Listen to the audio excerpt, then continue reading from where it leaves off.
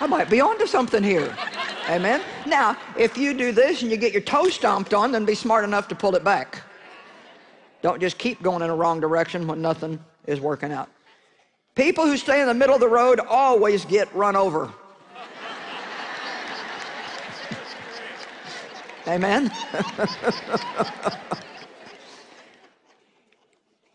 Now, sir, what is the secret of your success? A reporter asked a bank president. He said, 2 words are my secret. And sir, what are those words? Good decisions. Well, sir, how do you make good decisions? 1 word, he said. And sir, what is that word? Experience. And how do you get experience? 2 words, the bank president said. And what are they? Bad decisions. So his whole success was from good decisions. And how did he learn to make good decisions? By making bad decisions and learning from them. There's nobody that ever does it all right, but you cannot, please, don't just keep staying in fear and being afraid to do anything because you're afraid of doing the wrong thing. Now, I believe that there are some reasons why people don't make decisions. Perhaps a person is indecisive because their parents never allowed them to make their own decisions. Parents, please, as your children begin to grow and they add some years to their life, let them make a few more of their own decisions as time goes by until you finally have taught them how to be responsible for their own life.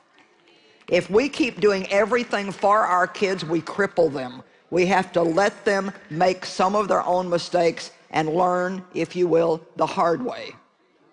What's going to work and what's not. You guys are awfully quiet out there. Isn't that right? But see, we want to keep them from getting hurt. I get that. We want to keep them from getting hurt. I tell you, I was really bad like that with my baby, who's now 33. But when I had him, my youngest child, I had 3 teenagers. We'll just leave it at that. And then I decided I wanted to have a baby, and Dave thought I'd lost my mind. But, you know, we agreed that it was God. And now he's the CEO of Joyce Meyer Ministries, all the stateside ministries. So I'm sure glad I had him, or I'd have a lot more work to do. But because he was my baby and just whatever, you know, I was just wanted to do everything for him, everything for him, everything for him. And it, you know, if I had it to do over, I would probably do it a little bit different. But a lot of the things that I teach you out of my mistakes. And my mistakes are worth me having made them if you can learn something, and it will keep you from making some of the same ones that I did. So if you're having a hard time letting go, Mom, come on, Dad, you're having a hard time letting go. Don't cripple them in the future because you won't let them learn how to make their own choices now. And obviously that's dependent on their age and lots of different things. Indecisive people may be insecure about themselves and their abilities. That's the case with a great many people. I'm having a hard time reading up here today. The lights are not real great. Let me get down here where I can see. There you go. Satan loves to give us so many fears and insecurities that immobilize us and prevent us from making the decisions that we need to make. Don't be so insecure that you can't make decisions. Being a people pleaser can prevent you from making decisions. You're so afraid that whatever decision you make, everybody won't like it, and then they're going to talk about you or have an opinion about you. You know what? They're probably going to talk about you anyway. I mean, they probably are. Probably no matter what you do, they're going to talk about you. One thing's for sure, somebody is not going to like you no matter what you do. So why don't you start just making your own decisions and stop checking to see if everybody around you likes it? Some people are just simply afraid to be wrong. They may be too proud to be able to deal with the thought of having made a wrong decision. Like, practice with me. Say, I was wrong. Somebody watching on television right now, you desperately need that. Honestly, I just got like such a witness in my heart that you're watching and you're like, the biggest thing that you need to do is come to the point where you can simply say, I made a mistake. Don't make excuses about it. Don't try to justify it. Just say, I made a mistake. And you know what? That's all part of the human experience. Making mistakes is part of the human experience. And I think if we really know who we are in Christ, making a mistake doesn't undo us so much. I make mistakes. How many of you make mistakes? Then we might as well admit it and stop letting it control our future. And then once a decision is made, you must follow through.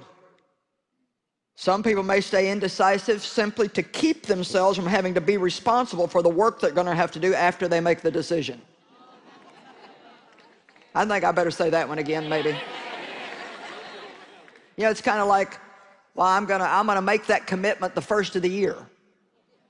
Well, why do you need to wait till the first of the year? Because you're putting off the pain, the discomfort, the work, the sacrifice, whatever it is. But you know what? It's not going to be any easier the more you put it off. Wonder what would happen in life if when we know we need to do something, we just go do it. Get rid of all the mental gymnastics that we do and think it to death, but just decide, this is what I need to do, and I'm just going to go do it. I'm going to do it, and I'm going to get it over with. I'm going to set my mind. I'm going to keep it set. This thing is not going to be on my mind the rest of my life. Let's just do it and get it done.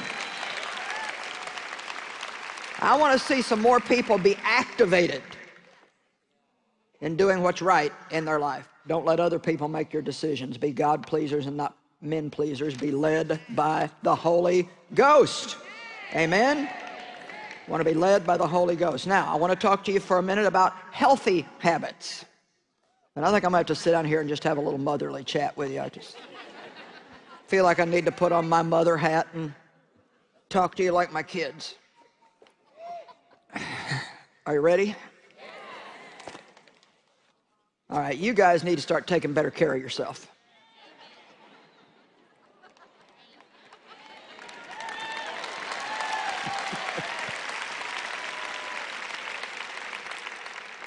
I want you to be healthy as you get older. I want you to be strong, full of energy. I want you to be able to do everything that God has got for you to do in your life. And I don't want you to use up all the energy that you have now in the first 20, 30 years of your life and then be a worn out mess when you're 50, 60, 70, and so on and so forth.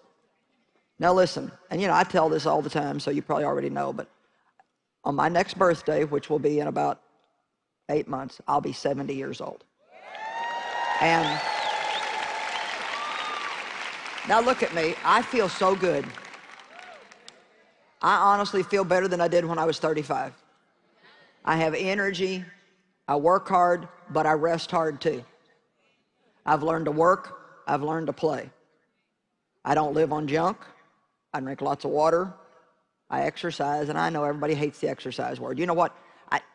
Whatever you do, even if you just walk, you got to move. I mean, the point is God gave us all these joints that we have in our body so we can move. You have, look at all the joints you have. They're all created so we can move and do things. Just lay with a remote control in your hand and go.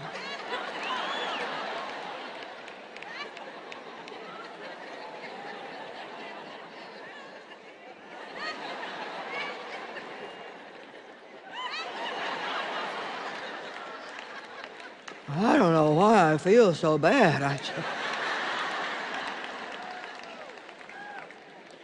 Let me show you a scripture that's actually one of my favorite, but it can be just a little bit spooky. You ever seen a spooky scripture? Proverbs 18:9. He who is loose and slack in his work is a brother to him who is a destroyer. Now, why does that say that? Because if you're not taking care of your stuff, then in effect you are helping to destroy it. It's like Dave shared earlier, what we gain we have to maintain. And he who does not use his endeavors to heal himself is a brother to him who commits suicide.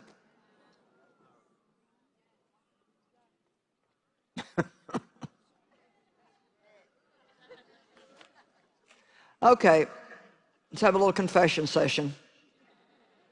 How many of you are not taking care of yourself like you should?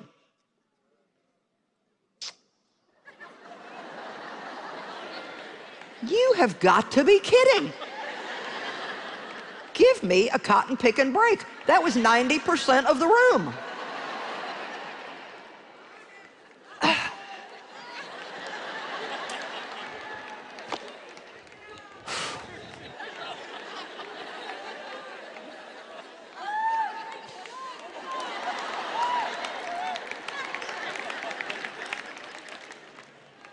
Your health is one of the greatest gifts that God has given you.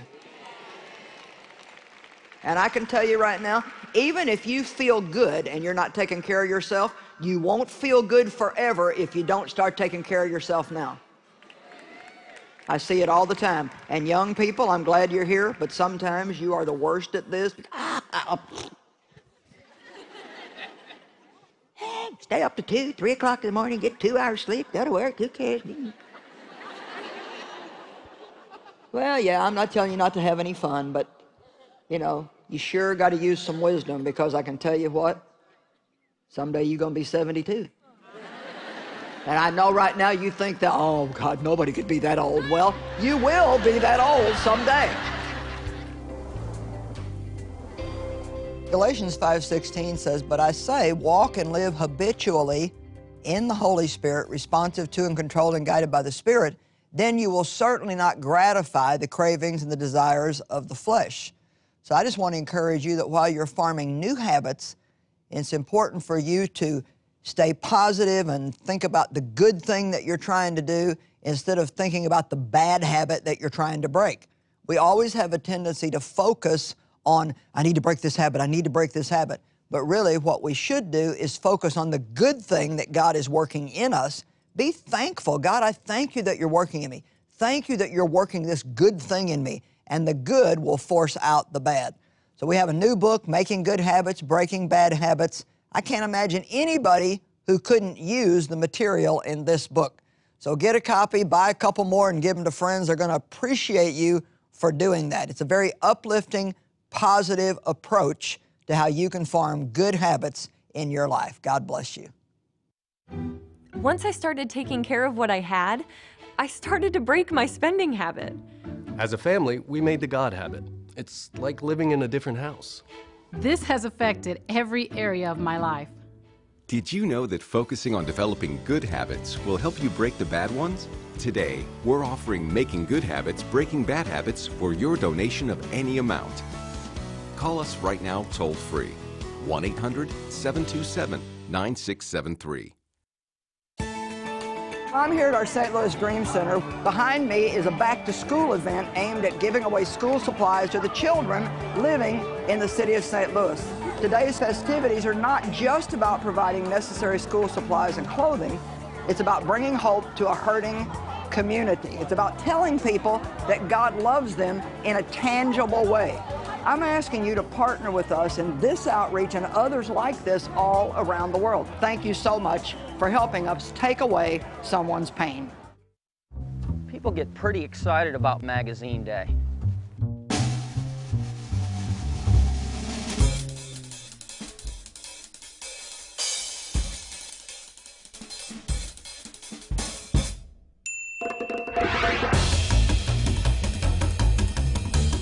Start your free subscription to the Enjoying Everyday Life magazine today. Did I mention it's free? Oh yeah, it's free. And all you need to do to get it is call or click today. Thank you, friends and partners. Together, we're sharing the love of Christ around the world. To find out more, please contact us or visit us online at joycemeyer.org. Join us in partnership as we share the love of Christ around the globe. The proceeding was paid for by the friends and partners of Joyce Meyer Ministries.